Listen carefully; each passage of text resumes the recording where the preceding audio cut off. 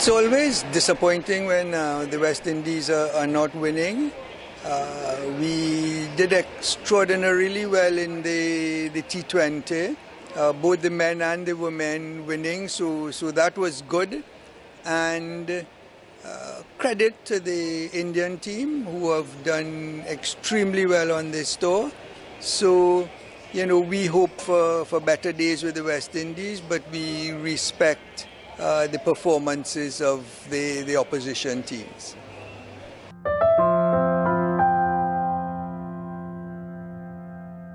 India has a very proud record themselves. And again, in the West Indies, they've always done well.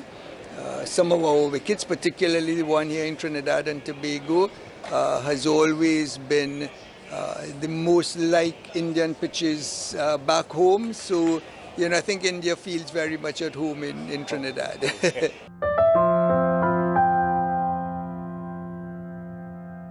Well, none of them, because they are beating up the West Indies. But no, certainly.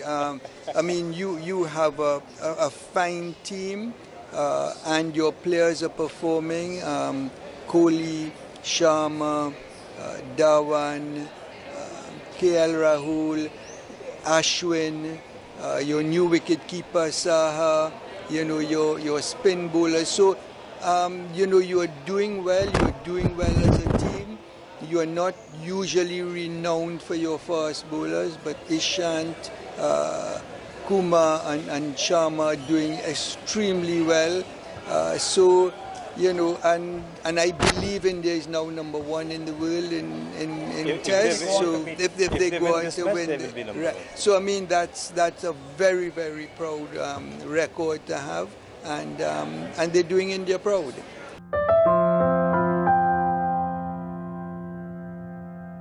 Well, it was beautiful to keep to them because they had the batsmen under so much trouble.